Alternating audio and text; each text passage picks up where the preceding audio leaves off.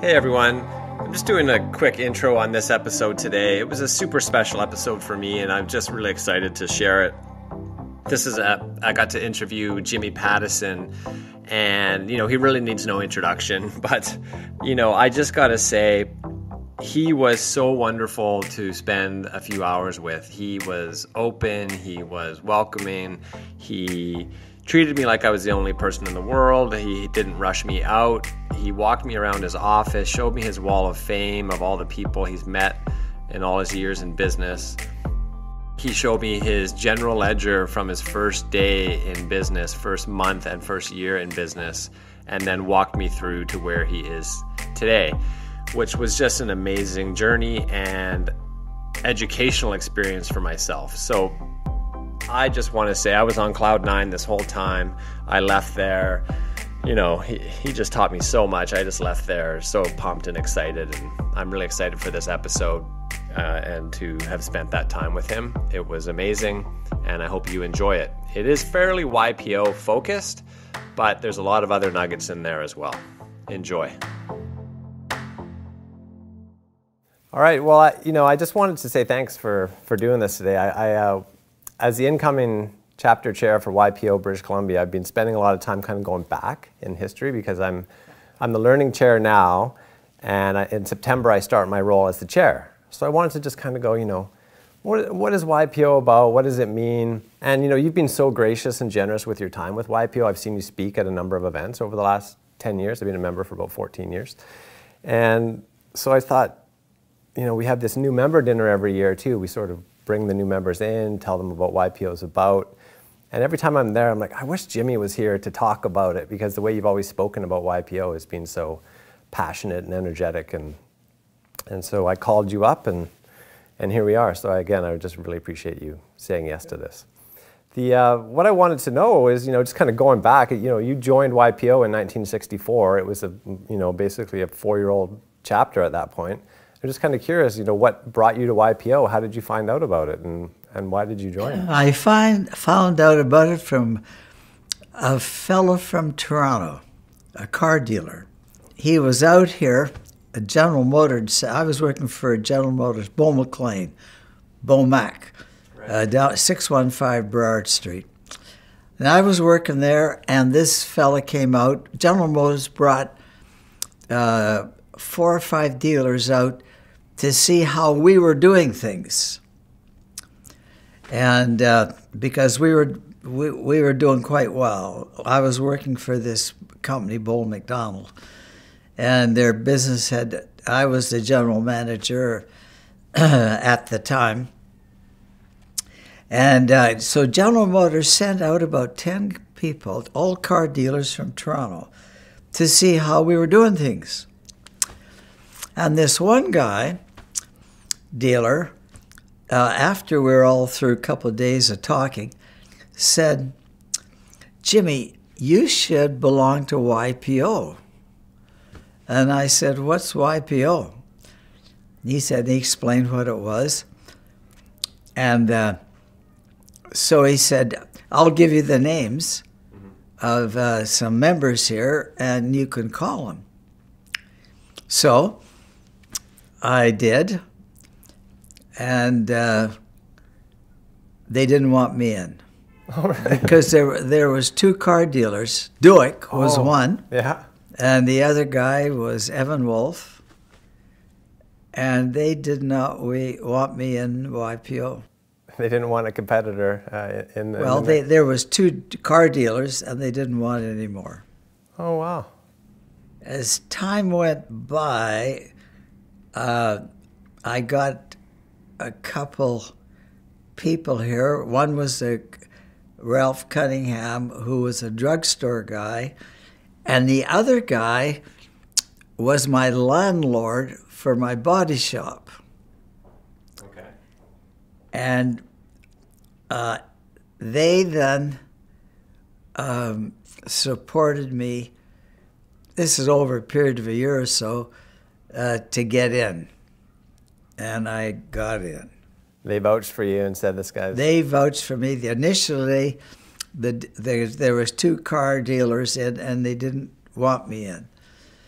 and Duix was one of them. But anyways, time went by. This Cunningham, the drugstore, very solid BC family, and he was sort of a leader, and so he got me in. That's great. And with a couple other people's help. The other guy was my landlord who had the 7-Up franchise. Oh, okay. And that's how I got in. Excellent. And Maureen Chant, my secretary here, she's been with me 60 years. Yeah. And so as time went by, she wound up putting on YPO events as I got involved with it. And I went down to South Africa meetings and traveled all over the world. We had a lot. The good news was the big break that I got was BC was not in the Canadian chapters. Right. It was in Washington, Oregon, California, and Hawaii. Okay. That's a good group to be with, though. So this group was right off the bat had these special meetings that I'm sure you still have. And I'd go to Hawaii to these meetings. I'd go to California. I'd go to Palm Springs at different places, have different meetings there because it was all American. We were the only Canadian chapter. Oh, really? I don't think I knew that history because Canada is its region now. Oh, Canada. BC was in the Washington, Oregon, Northern California, and Hawaii district of YPO. And I was dealing with all Americans. And it was that group, a guy by the name of Bob Halliday with Boise, Idaho. He came from Boise, Idaho, and there was a lumber company called Boise something or other. And I got the vision of doing what I'm doing today from YPO chapter in British Columbia that belonged to Washington, Oregon, Northern California, and Hawaii. Wow. So you were quite involved, when you started out, you got involved and traveled and went to all these... Oh, never missed a meeting. Yeah. If there was one in Hawaii, I went. One in Washington, I never missed a meeting. And Maureen Chant, when we had the meetings here, she helped me put on the meetings here as time went by. It's because I became, I wouldn't be here today if it wasn't for YPO. That's amazing. And it's really interesting that you mentioned Maureen because that's one of the things we think about when we were talking about the education chairs is they have to have a fantastic partner or EA to help because you're putting on a mini wedding almost when you have 100, 200 people. Wow. You have to have great help around you. So that's awesome. So, but Maureen's been with me 60 years. Yeah. And we started at 18th and Canby in a 3-pump gas station, and she worked in the parts department. I didn't hire her, and that's how we got started. Well, I got to say, in my dealings with her for this meeting, she was one of the most efficient people I've ever met with, asking me questions before I thought of them. And she's 83 years old now. There's a 24-hour rule in YPO, right? You have to answer or respond to someone within 24 hours. That's sort of the etiquette. And she's more like less than 2 hours. Like she's ahead of me. It was great. So she was wonderful to work with. Can you tell me more about that? You said your business wouldn't be the same or wouldn't be here if it wasn't for YPO. I was a car dealer. Right. I can show you the picture. We had a 3-pump gas station and a 2-car showroom. And I got started there. The reason I got started there is because the General Motors dealer, he was going under. He hadn't been making money. And this opportunity came up. And General Motors gave me the opportunity to take this over. And so that's where I started. And then along came YPO, which I belonged to, and my landlord of the gas station that we had was this fella, Abe Gray. And we had a body shop and he had the 7-Up franchise, and he was in YPO. And you had this idea come out from a meeting about how to structure your business, or? Well, no, but when you go to YPO meetings, people talk about this, and I happen to be, because we were in the American group. Yeah. I was the guys that came to the meeting when you put the court of the, like the region together at these meetings in Hawaii or Portland, Oregon. All these guys had been exposed to conglomerates. Right. There was nobody that had one, but they were talking about them all the time. And so I got this idea of, well, I don't have to be just a car dealer. And so we got into leasing, and then we got into radio, and then from radio we got into groceries. And so one thing led to another to where we are today. So YPO sort of, made you think about other possibilities, like sort of broaden your... No, YPO gave me the exposure to the guys in the States that were into conglomerates, like Boise, Boise Cascade was a conglomerate. Right. And this guy, Boise, Bob Halliday, his name was, he was a very strong guy in YPO. In fact, when I got going, I put him on our board. Oh, nice. Yeah. That's excellent. Now, what does it mean to you? And, I kind of, like I said, I go back. Like, what does it mean to you to be a YPOer? And one of the things I think a lot about is, even I go to this meeting, we've never met. You said yes, you made it really easy. I've got so many stories about that through YPO, where you've hosted forum groups for people that have, wanted to talk with you, and you've been so gracious and generous with your time. I had a really neat story about a new member. I talk to all new members that come on board, and I said, just make sure you reach out and talk to people, and phone somebody if you need help. And I talked to him about a month later to check in, and I said, how's it going? He goes, well, it's really strange. I phoned Maureen at Pattison Group, and she said, well, I have an opening tomorrow at 1, just kind of a fluke, if you can come in. He came in, and I said, are you kidding me? Like, such a great impression for this new member that got to speak with you, said that, you had all the time in the world for him. You didn't rush him out of the office. So I was just like, wow, this guy really gets YPO. And we would not be here today if it wasn't for YPO in Vancouver. And what do you think that, what sort of should a member sort of embody or model for that? Like, what's your advice to members to be a great YPOer? Because you got help, obviously, or got... Well, you got to participate. Right. You got to go to the meetings. And, you can go to the meetings and be there, or you can get involved in the organization. And when they ask you to do something, we did it. Maureen Chant, she spent more time at putting on YPO stuff than I ever did. And because it changed our lives. Yeah. Totally. Yeah. And I love what you just said about going to the meetings. Now, because the chapter and the region have changed so much, there's a lot of experiences that people get that are, they're either in a forum or they go to the BC meetings. But what I heard from you, which I thought was wonderful, is this outside the chapter, international events. That's not a lot of people go to those because it's not on the radar as much as it would have been back then. But listen, I went to Greece with YPO. Yeah. They had a special meeting there in Athens, and I went.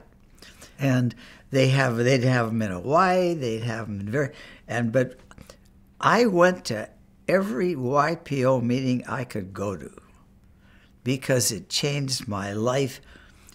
And all I knew was selling used cars and new cars, and here was a whole new world. And I went for it. Excellent. And it just resonates so great. It's what you put into it is what you get out of it, for sure. Oh, it's like everything else. The more you put into something, the more you get out of it. Yeah. But I remember going to South Africa. Wow. There was a meeting. Yeah. And I went to it from here. And but I never I was very active because it changed my life. I learned all the time. And we would not be here today if it wasn't for YPO in Vancouver. Yeah, that's excellent. I wouldn't mind shifting to your business a little bit as well, but I would like to just understand too, like if you look back on some pivotal moments on someone that's helped you in YPO, you mentioned Boise already, but is there other moments that you can think of that, maybe you, and of course we don't want to breach any confidentiality or anything like that, but that sort of were pivotal and I had to make a call or I had to phone somebody in YPO and they helped me, because this is what we see a lot within YPO is somebody got me out of a jam. I needed to make a phone call. I can tell you the exact moment. I was in YPO and there was a chapter meeting and it was in Victoria. And the meeting was there and it was in a hotel. And I was just walking through the lobby, but there was a bar sort of adjacent. And as I was walking past it, this other guy from YPO said, we've managed to control, he was talking to this guy, and I just heard him say, we got control of the company and we had less than 2% stock. Yeah. That perks your ears up, right? How did you do that? I never forgot it. And I thought, well, my gosh. And I knew the family. I knew the company. Yeah. And they said they'd got public company listed in Toronto, and they got control, he said, with only 2% of the stock. So, boy, I got Marina into it, down looking at public companies, getting the annual report. Right. And looking at the shareholders and seeing if there's anything, and by golly, we got started with a public company that unfriendly in Neon Products. Okay. And it was Neon Products, public company listed in Toronto, and the fellow's father was with the bank and a director of the bank at the time. But anyway, I started to do in fact, we've got somewhere in here, those red books, there'll be pictures of the newspaper articles where we tried to take and did get control of the company in an unfriendly takeover. Really? And that was all from from walking by the bar at a YPO I was conference. walking through it to go to where I was going, and this fellow, I won't name his name, but he was a good YPOer, and he said, we got control of the company and we only had 2%. And they named the company. I knew the company. Yeah. And I went after the company and got it. Excellent. That's great. That's so great. And now, I looked at your website. I love your website, by the way. It's just fascinating, the Pattison Group, and how you put all the different businesses on there, some numbers on the website. $12 billion in sales, 50,000 plus employees.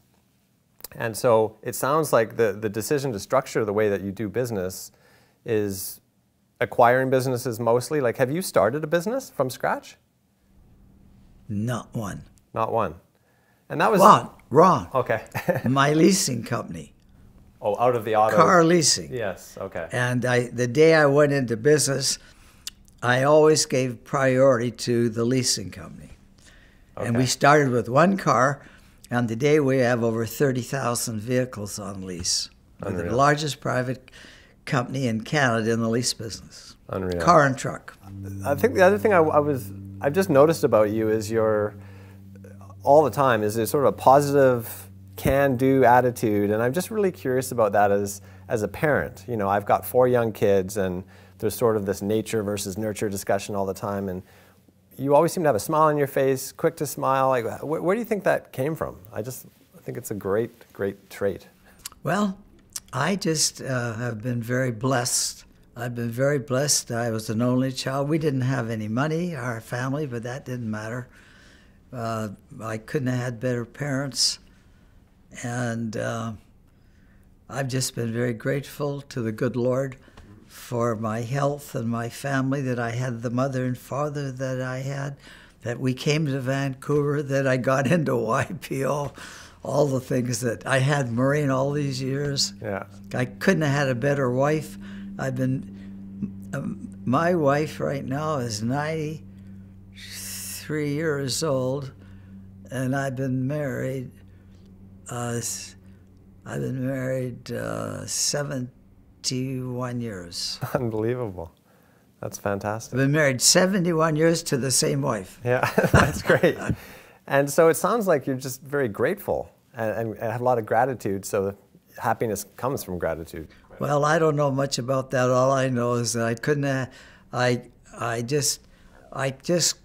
have had better parents. The only thing we didn't have money. We didn't own a house. We lived at 4893 Quebec Street.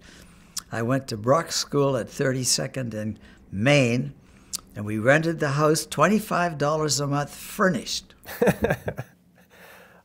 There's a new member in our chapter, and her business is called Rent It Furnished, so she'll be happy to hear that you got to get to $25 furnished. No, the house was furnished. Unbelievable. And that's what we paid rent. Yeah. The other thing I noticed about your business, which I thought was kind of fun, because you have, some amazing brands or companies, but there's this kind of fun streak I noticed on your website, Ripley's, Guinness Book of World Records, Great Wolf Lodge. How did those come about? I just find those really fun business. Well, let's start with the Guinness. The first one of that group was Ripley's Believe It or Not. I got into that. I was running Expo 86. Okay. Which was, you probably weren't born before that. No, I was. I took my first girlfriend ever, on the bus to Expo 86. Okay, well, I was in the office. It was a Sunday afternoon. I'd been to church, and I was gone down to this. It wasn't built. We were in the process of building it. I didn't come into my office for 3 years. I worked right on the site. And I was down there Sunday afternoon, and the phone rang. I just picked it up, and the guy says, I'd like to speak to Jim Pattison. I said, well, it is Jim Pattison. Well, he says, I just want to tell you, you should look at buying the worst run company in America. I said, and what's the name of it? He says, Ripley's Believe It or Not. And I said, well, why do you say that? He says, well, I live in Victoria, and I'm the franchisee in a small town in Oregon for Ripley's Believe It or Not. And it's the worst run company. And you should buy it. And I'm running the World's Fair at that time. Put some more on your plate. So I phoned up my right-hand guy, Bill Sleeman, his name was, who used to be my boss at General Motors when I had a car GM franchise. I phoned him up and I said, go take a look at what this fella's talking about. So he flew down to Oregon, looked at this place, and it was a Ripley's Believe It or Not. And then I said, well, go look at how many do they have? They had 8. And I said, well, go look at the 8 of them. And he just flew around. One was in San Francisco. One was in Niagara Falls. One was in Florida. And anyway, he went to them. He says, Jimmy, the guy's right. They're really badly run. So I phoned the guy up. And I said, would you be interested in selling your... He said, I would. And we bought the company. That's great. And that's how we got into Ripley's. And was Guinness closely related to no, that business? No, not at Just all. Completely separate. Now, Guinness World Records, I was sitting in my office here one weekend. Again, it was a weekend. I got a call from a guy from New York. and said, Jimmy, I hear Guinness World Records could be bought, and I think you should look at it. So I took my right-hand guy at the time, and I sent him over to London, headquartered in London, and talked to the president, and he said we would consider an opportunity to sell the company. So I flew over the next weekend, and we shook hands on a deal, and we bought the company. That's great. I see the books on your shelves here, and I just have to tell you a quick story. So my parents used to give me the Guinness Book of World Records for Christmas every year. Yeah. And it was always one of the first things that I would open because I could recognize it wrapped. Yeah. Same shape and size. But I would spend the rest of Christmas morning quoting everything from the book. Hey, Dad, did you know the guy with the longest fingernails is like 6 feet long? Or, hey, Mom, the tallest person is 8'2" or whatever. And then, so they started hiding the book and giving it to me at the end so I could get through my other Christmas gifts. And now my son, we give it to my son now, and he does the same thing. He's just flipping through it. It's a fascinating business. So thanks for keeping it going. Well, oh, heck, we make money. Yeah. Our headquarters is London. And then I moved some offices over to New York. And no, they weren't in as time went by, we put Guinness into the U.S., Australia, and China. We got offices in China, Guinness World Records. Yeah. We started it there. Japan, we put an office in Japan. We're going to have to figure out how to get YPO to break a world record. We'll have to think about that one. It'd be great. You figure it out, and we'll put it in the book. Yeah, that's great. Now, the other one I wanted to talk about was Great Wolf Lodge. We've got a lot of friends that drive down to the one in Oregon. I know you have the Canadian, I believe you have the Canadian rights. Yeah, we only have one, and there's only one in Canada, the Great Wolf Lodge in Niagara Falls. Right, and so I just thought I'd ask, is there any plans in Western Canada or idea? Or... There is. We've looked at it. We can't make the numbers work. Yeah. We haven't been able to make the numbers work to get a decent return on invested capital. Now we're doing fine in Niagara Falls, and we built it, and it's been very successful, but we haven't been able to duplicate a proper hotel, well built, well done, in the right location, with numbers that we believe that we can get a decent return on invested capital. Right. It's pretty tough with real estate prices and everything. In well, Vancouver. it's construction. We had a place lined up on.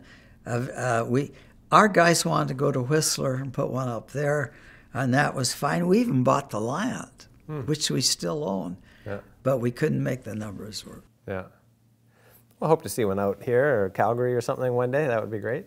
It's a fun experience. We'll put another one in, but it's an expensive proposition, and you've got to get good revenue, and the prices are very high, and I just didn't. We can't make the numbers work with the return that we're looking for, with the return on invested capital. Right, makes sense. Now, I also noticed that, it's a question that I had, but it's right on that wonderful poem there about failure. There was a thing like, don't worry about failure, worry about aiming too low. Yeah. And how has that shaped your, well, that's your mindset? I believe in that. I believe in, we've had lots of failures, but it didn't stop us from keeping going. The big risk is to make sure you got enough money to keep going if you fail. I mean, I just got back from a trip in Texas just this 2 days ago, looking at a major investment for us in Texas, and I'm not there because it's a big investment for us, and I'm not satisfied we can get a ROIC on it, that would be satisfactory. Yeah. And that's your major indicator. I've heard you mention that a number of times, the ROIC. It's your formula. Our religion here is return on invested capital. Yeah. And if that doesn't work, you're not moving ahead. We don't go. Yeah. That's great. And we measure everything on return on invested capital. Yeah. It's not what the volume is. It isn't what the percentage is on sales. It's everything is the return on invested capital. Mm-hmm. Now, the other thing I've noticed on your website is the businesses have really seemed to compound in growth in the last, 6 to 10 years even. And what do you attribute that to? Are those just great bets? Are those, the numbers, the way that they're shown on a bar chart are really impressive about the growth? We're in the food business, which we've grown. We started with one car dealership. We have 26 car dealerships now. We started with one lease car. Today we got over 30,000 in Canada. And we started in the States now. Our philosophy is grow. Yeah. And you don't seem to sell very often either, do you? No, we don't. No.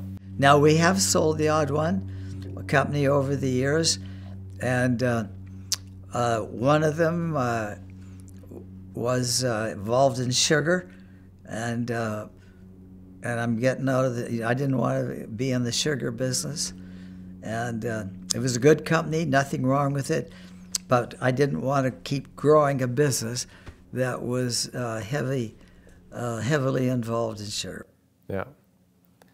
And I noticed on your website it's pretty loud and clear that you're focused on climate change and really... Well, it's a religion with us around here that we've got, and we're in the coal business. Yeah, yeah. We have had a wonderful company, West Shore Terminals, all coal. Yeah.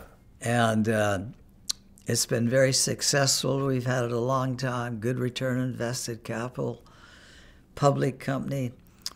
And but we have got to transition that company out of things that are not good for the environment, and we've just made a deal.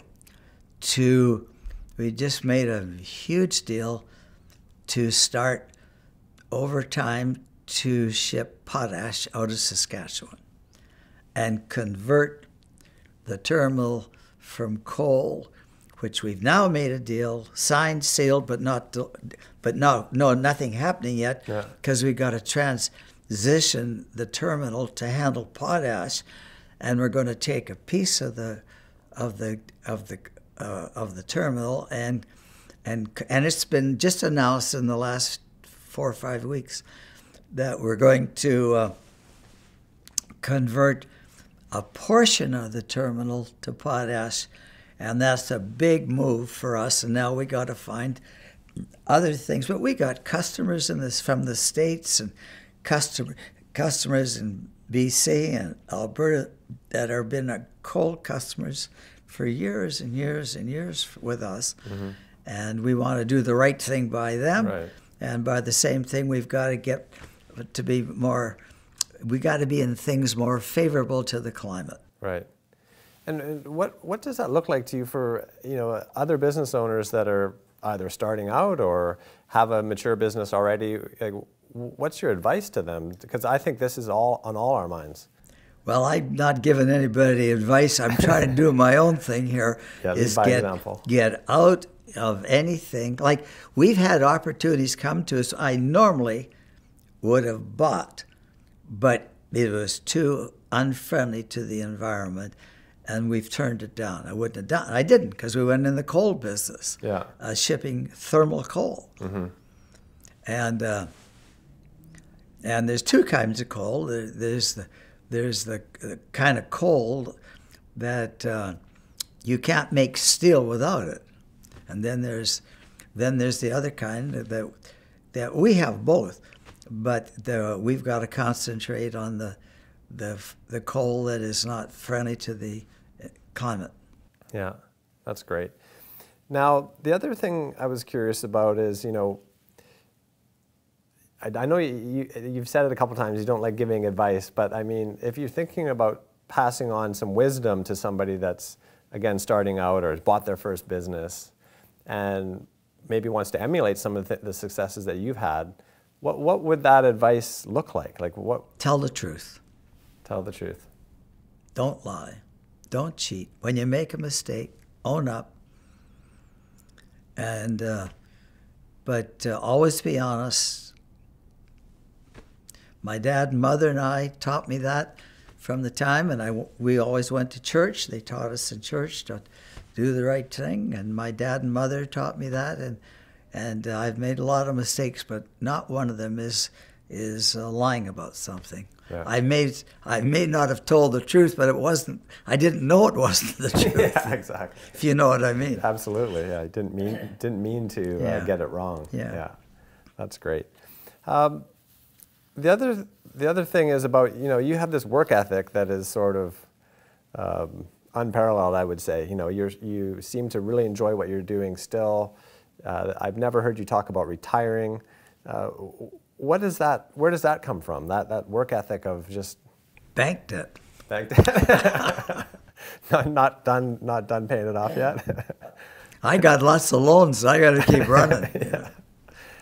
But now, I like going to work in the morning. Yeah, well, you just well, seem Maureen's she's 63 years old, and she's been with me since she was 23 years old. She's 83 years old. Yeah.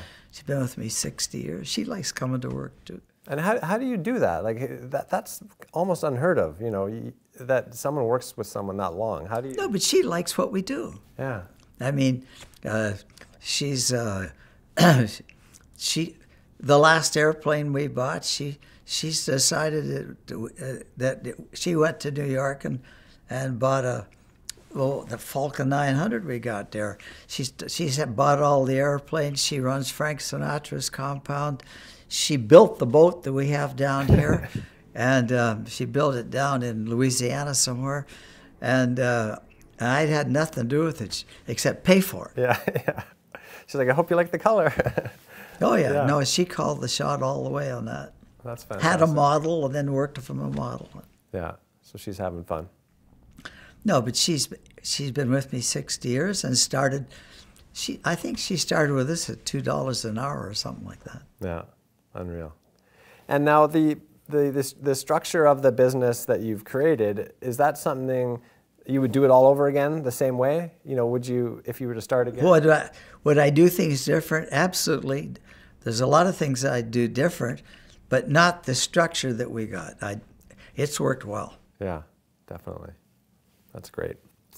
I think the last thing I just wanted to sort of touch on is, back to YPO for a minute. That's the reason we kind of came here. But, I'm trying not to say advice because you're so great about just living and sort of modeling the behavior. But, what does it mean to you to be a YPOer? What does that mean? And what should you be doing? It means to me, I'm so grateful to YPO because the YPO, not only did I learn a lot, I wouldn't be doing what I was doing if it wasn't for YPO. Number two is that a YPOer, when I was on the edge of not making it, flew up.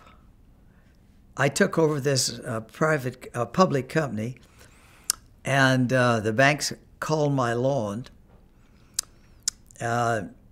over one of the directors of the bank, the Royal Bank. I went after his company, and he got the bank to call my loan. Mm. And this guy from YPO, and I paid them off, but he flew up and made an appointment with me to go to Toronto to meet with the Toronto Dominion Bank. And because he was a big customer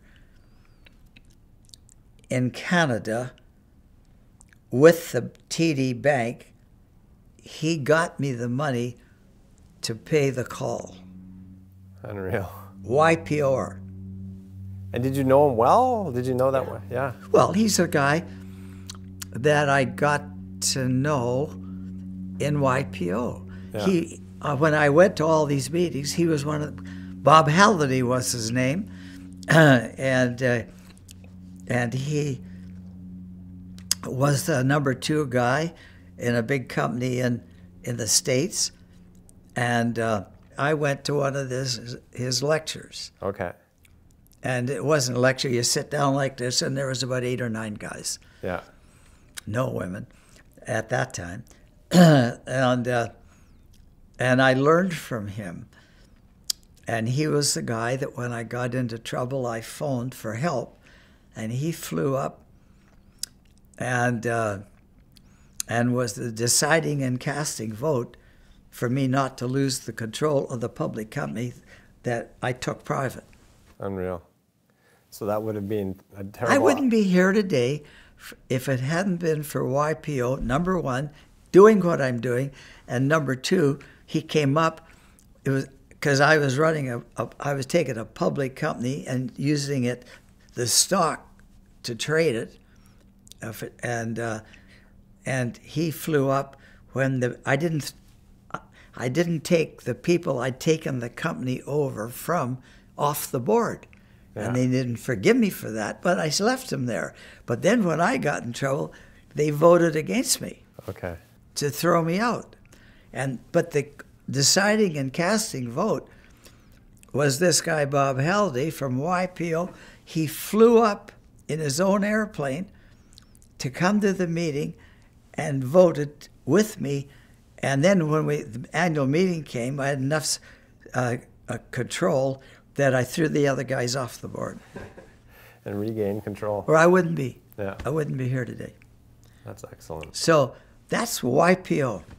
Yeah. A relation. Then, but the good news with that, he got into trouble in a coal mine down in the Carolinas, and he got into trouble and needed some money fast. He flew up, and I went down and endorsed a note for him with the Bank of Montreal and helped him out when he got into trouble. Oh, that's just amazing. And his name was Bob Halliday, and one of the smartest guys I ever met. So you returned the favor. So I had the opportunity. And Maureen Chance, she's involved in all that. She made the reservations and to get him here, made the appointment with the bank to help him and all of that in Canada. Yeah. So be helpful, get involved, say yes. No, but it's the people you meet. Yeah. The people that I met at times were the best friends I had. Yeah. They're mostly all dead now. Yeah. And how are you involved at all much today? Or are you in a forum or anything like that? Are you still involved in YPO? No, I haven't seen an invitation to go to a deal for a long time. Okay. We'll make sure you get back on the but I've been traveling a lot too, so no, I'm a supporter of YPO. Then you got that second group.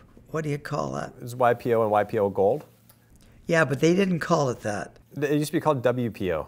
Yeah. Yeah. And then I joined that. Yeah. And that's because I hadn't heard this other deal. Yeah, they just changed the name a couple of years ago. Okay. And just because the chapters get so huge, they have to have a kind of a break in ages. Oh, sure. Otherwise, it'd be a 300-person yeah. chapter. Couldn't hold an event.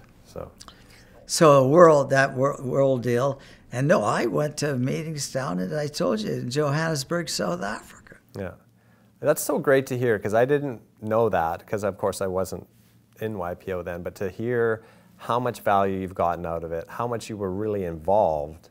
Oh, I was involved. And so that's the value, is you got involved and went and showed up and met great people that have helped you. Not only that, when we had the meetings here in Vancouver, Maureen Chat used to do all the work with the putting up the loudspeaker system, and yeah. We'd arrange the place, the hotel, and she would put the whole meeting on. Yeah.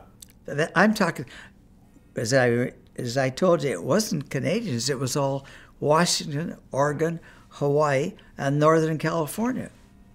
You know, that's just, I'm so happy that you brought that up, because our chapter really doesn't mingle with those other regions anymore. So that whole chapter now is called I think it's the Pacific Northwest chapter, where it's got Washington, Oregon, and Northern California in it.